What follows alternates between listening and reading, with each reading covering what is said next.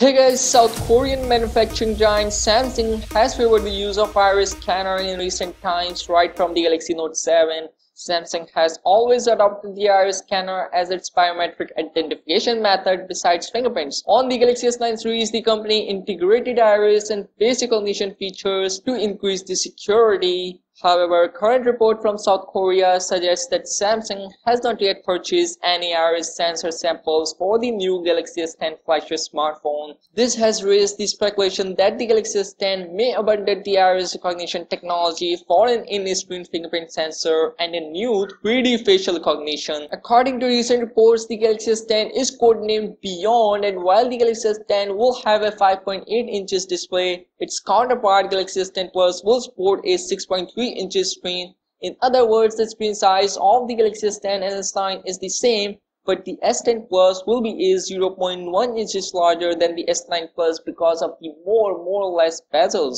Samsung Galaxy S10 family is expected to be released at the beginning of 2019, and the company has at least 6 months to work out the modalities of this series. Thus, anything can happen. Samsung's design plan for the S10 family is not entirely clear for now, but it is expected that the company will do something special for their 10th anniversary flagship. So yeah, that's all about the Samsung Galaxy S10 and iris scanner. Now let me know what you guys think about the iris scanner in the Galaxy S10, and yeah, make sure to subscribe, and I will catch you guys in the next one. See you soon.